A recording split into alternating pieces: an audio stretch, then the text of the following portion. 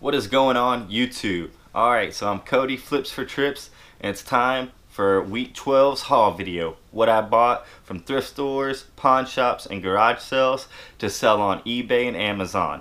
Let's get it started.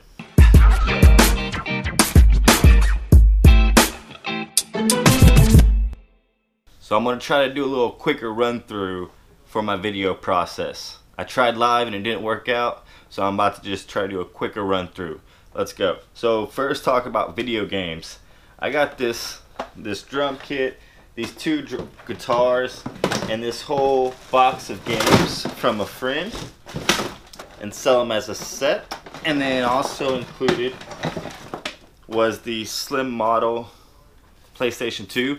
Now these slim models go for a little bit more than the original fat ones. But yeah, I picked all that up from a friend for 75 bucks. Kind of gave what was fair for both of us.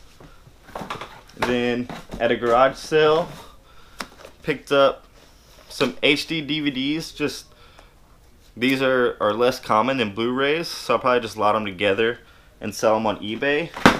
But I also got this John Wayne collection. This thing is new in the plastic. I might try to send this into Amazon. If not, if I'm not allowed, I'll put it on eBay. But that one's brand new. And I got some other games, and then this Lord of the Rings DVD set. I'm not sure how much any of this stuff goes for. Just got it really cheap. The only really notable games I got out of that pile was Super Smash for the Wii U. And at that same garage sale, I got a bunch of shirts, a bunch of Harley Davidson shirts. So I got this one, the silver glitter one.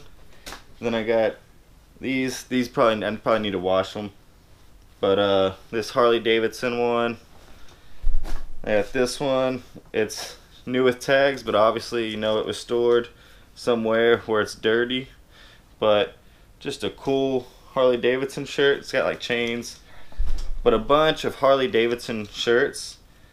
I do pretty good with Harley Davidson shirts, especially like unique ones. Like I had a Cancun one that I recently just sold for like 25 bucks. So that's the goal, is try to sell these for, you know, $18 and up. Even though it doesn't meet my criteria that I want, I got them for super cheap at a garage sale. I knew the person I was getting them from, so kind of just gave them more money than they probably would have gotten from somebody else, but less money that I would typically pay at a pawn shop, or I mean at a thrift store if they were to just come out. But Durango, got this Harley Davidson one with the Eagles. Got another Harley Davidson Republic shirt. But just a bunch of Harley Davidson shirts. Then I also got like this old Batman like vinyl bag, the Dark Knight. It's you know, a vintage bag, but I'm not sure what that goes for. Then I got a lot of Coach purses. So these all had like the signature print on them, and you know, she did tell me, this is from the same person I knew, she did tell me that these were the Coaches that were real, but these are in really rough shape. So I'll probably just lot them together for somebody maybe to buy them and give them a rehab, or you know, clean them up, or maybe just cut them up and use what they want to from them on other pieces. You know, some crafters like to do that apparently. Picked up this Woolrich, nice vintage Woolrich fleece, as well as this vintage Mickey Mouse print shirt. So that should probably sell for really good. And at one garage sale, I picked up this shirt. Now, this brand, Terramar, is like an outdoors brand. So these are supposed to be like good shirts for hiking, backpacking, the outdoors. This is an extra large, so I might keep that one and throw one out of my closet. And then this Carhartt short sleeve button-up shirt. Man, I've been buying a lot of clothes lately just because I'm getting them for dirt cheap. So it's good inventory filler. They sell for good money. But yeah, that's about all I have to say about it. Nike golf shirt, since summer is coming up. You know, all of your golfing type performance polos are gonna sell pretty good. And then this older Columbia jacket. And then I got this pair of Tony Lama boots. These are like a lizard or snake skin on there. They do have a little wear, but they're not bad. They're not too bad. But yeah, nice pair of Tony Lama boots. I got these for $3 at a garage sale. I got this vintage Speak and Spell with the little manual. I haven't tested it yet, don't show if it works. But if it does, these sell for good money, like 30 to 40 bucks. And I got this for cheap. The lady just said $1. I gave her $2 for it because I thought it might go for more. This one is not going to go for as much as I thought it would, but it's a vintage Ronald McDonald doll from the 70s. It's missing the whistle, apparently. There's supposed to be a whistle on this that goes in its mouth. So, you know, it'll still worth it. I paid $2 for it. I'll make a little money on it. It'll be a good return on investment, but it doesn't meet my criteria because it's missing the whistle. But it's still will sell for okay money. I took a chance on these things. These are 3 vintage soaps, and they all are like hand carved. They're like hand carved soaps. So I'm not sure if you know what these go for, but I just thought this might be one of those things, and I got these for 30 cents. So I'm gonna lot them all together as the hand carved soaps and then see what they sell for. I got 3 pool sticks. I got this Budweiser one, and then this one. They had one more there, but it didn't look too special, but this one kind of looks cool with the handle on it. You know, it's from Sears, Roebuck and Company, so obviously a vintage pool stick. They all were good. A good way to test to see if a pool stick's not warped. You just roll it along a flat surface. If it rolls fine, then the stick is still good. And the other one I got was this one, which is like made out of, it's like a carbon fiber pool stick. This thing is like pretty light. The brand is, or it's graphite, Harvard graphite. So I'm not sure what these sell for. I know some pool sticks can be really good money, so I just picked them all up for like $5 a piece. And I do like shipping, or you know, buying and selling golf clubs. So I have golf club boxes, so I can probably just cut those in half, or cut them to where I need them to put the pool sticks in. At another garage sale, I got some vintage pennants. So this is, you know, from Disneyland's the Main Street Electrical Parade. That one's pretty sweet. Then we have this Harlem Globetrotters one. So I've done okay with some pennants, but you know, these were pretty cool. And then obviously this Houston Astros one with the Astrodome on there. So, you know, some old pennants, like old collegiate pennants, man, type in vintage like college pennants and look at some of the old ones that they have available, and they go for ridiculous money. These aren't too old, but they're still like vintage enough that I think they'll go for really good money. They're all in really good shape too, so that'll be nice with the graphics on them. And then from that same garage sale I got those at, I got this old E.T. poster. Now this thing was a McDonald's. You know, this is something to do with McDonald's, so I'm not sure. But it has the 1985 date on there. So this is an original E.T. poster. I'm not sure what this will go for, but I thought that was pretty sweet. And again, you know, I paid like $1 for it, or 50 cents for that. I paid $10 for this one. So this is a Nolan Ryan framed picture, and it is signed. The only bad thing about it is it doesn't have a COA or certificate of authenticity or anything like that. But I think still like this, with it being signed, and I can, you know, obviously make it known that on the listing that it's, you know, there's not a COA but it looks, signature looks okay. I think this was probably signed at a game. You can tell, you know, that this was probably folded up, signed at a game, and then they had it framed. You might want to stay away from stuff without the COA. I just took a chance on it, and I'll see what I'll get for it, but I paid 10 bucks for it. If it doesn't sell, I'll just hang it up in the room. I have another Nolan Ryan picture over there that is pretty sweet. Actually, I'll show you. So this is the Nolan Ryan picture that my dad has that I have hung up. So this is him with Ventura in a headlock, and it's kind of funny because it says, or Robin Ventura, the only man to get 5 hits off of Nolan Ryan in a game, and it says parentheses in the face. So that's kind of funny. But see, what this one has, the certificate of authenticity. Most of them will have it on the back, but that's just a really cool piece. At a garage sale, I picked up this Harley Davidson mug.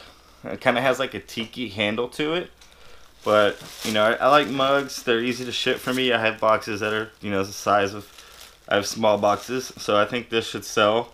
This is from, oh, it doesn't have a date on there, but it'll definitely sell. I just don't know how much for. Starbucks mugs, again, are amazing. And then I got these beer taps. Now, beer taps, if you get them for cheap, sell really good. I got this one for $3 because it's kind of cracked up, and I got all these for $5. But I always buy beer taps if they're a good price because my brother collects them. So anytime I see a good deal on beer taps, I'll buy them and I give them to him, essentially. So these are ones that I got to give to my brother. This Bass Ale, nothing crazy, but like just real basic ones. Amber Bock and the Blue Moon. But yeah, these are all gonna go to him. I got another phone call from the race car driver, Mr. 48's house. So I went back over there. He got some more stuff down from the attic that I ended up picking up. I picked up this, it's like a makeup mirror. It's like magnifies your face really well. Has a little light built in. I know some of these go for really good money, so I just picked it up, got it for cheap. But I got some more vintage hats and t-shirts. So I'll do a quick run through. We got like this vintage Ducks Unlimited hat from 1997. This vintage John Deere hat, new with tags. Now the bad thing with a lot of these old trucker hats is the foam on the inside will start to like disintegrate because they're so old. But what you can do is you can just kind of rub it all off and let all that old foam fall out, wipe it down with a wet towel, and just explain that in your listing that, you know, this one's foam did go bad, but you cleaned it out. Then we have a new with tags Spurs 1999 Champions hat. So that will sell really well. We have this one, Elmo's Gym. That one's kind of pretty funny hats. Then we have, you know, some more of the fishing hats that I showed last time. This Sun Racing Engines hat, a Lukenbach Texas hat. It's kind of cool. And then another new with tags Rockets 1994 Champions hat. And this one's by, it's just an NBA product, but it was $9 at the drugstore back in 1994. So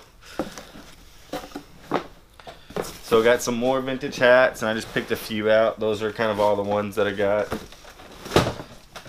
And then I got some shirts from them. And I'm just going to pick through some of the shirts that I got from them. Like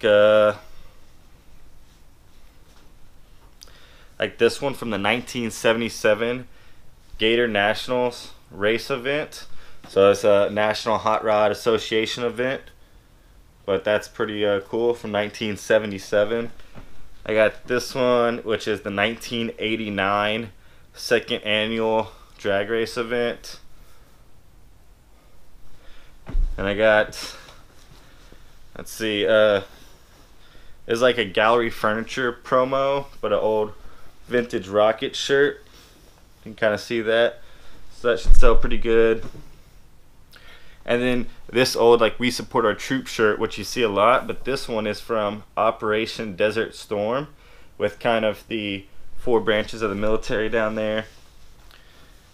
I'm just going to try to go through a bunch of, or just pick out a quick few of these shirts that are kind of cool. Then we have this one. What is this? This one's from 2008, but it's from the Dickies 500. So that one's nothing crazy. And this is like a old shirt for like a radio station, but I like the woman on there, the grandma. I think somebody will like that shirt. We'll see. For like 20 bucks, somebody will probably buy that. And then he had a bunch of like t-shirts that were still brand new in the plastic, which includes, like, this is from the Harris 500. But he has like I have one of these from the 1975. It's Indy National. It's a Hot Rod Association, but 1975 shirt, still new in the plastic, so that should probably sell very well. And this old Faithful Inn shirt, so it's kind of cool, from Yellowstone National Park, just a vintage shirt. And then, you know, if that's my hat, you know, the inaugural game, well, I found the shirt to match it now, so that's pretty sweet.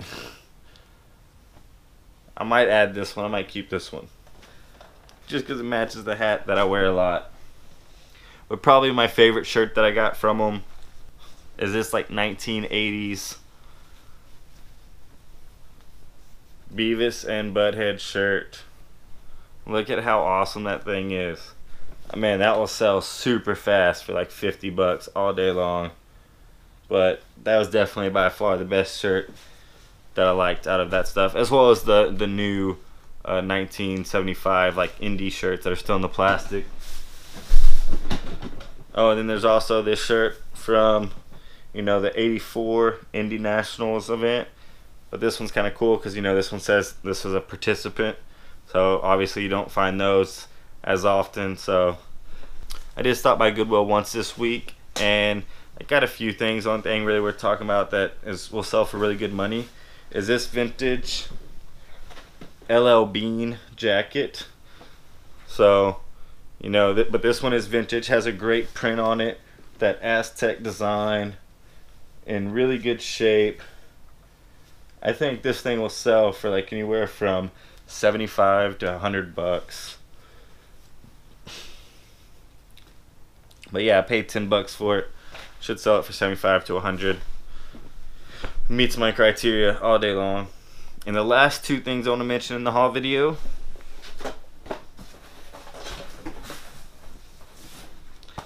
is I picked up some more magic erasers. These things are amazing. They will get Sharpies off of video game cases. They will, you know, get a bunch of stuff off of a bunch of things. Magic erasers are your friend in the reseller world. And another haul that I got was I got some boxes. And I got a bunch of, like 500 of these little bitty bags. These are bubble mailers. And this is what I use for like my little Nintendo DS games or Game Boy games. I put them in these for Amazon and put the Amazon label on these packages. And that's how I handle those. And it makes it nice buying a bunch of them. And I also bought a bunch of cardboard boxes that I need, because it helps obviously with shipping things on eBay, but then also packaging things for Amazon, because you want a box that fits the items just right. I don't like dumpster diving for boxes, just because I like to buy boxes the same size, so when I have an item, I know I can just grab the box I need. And when you dumpster dive, a lot of those boxes, you have to take the time to break them down, cut them up. To me, it's not worth the time to do that. I'd rather just buy the boxes, have them set up, take up smaller space, and run my business that way. But yeah, that's the quick haul video from this past week. And I appreciate you watching. If you enjoyed the content, please like, subscribe, or comment down below with what you liked about the video. If you want to know anything I used to make these videos, those are in the links down below as well. And appreciate you watching. Thanks, and gig 'em.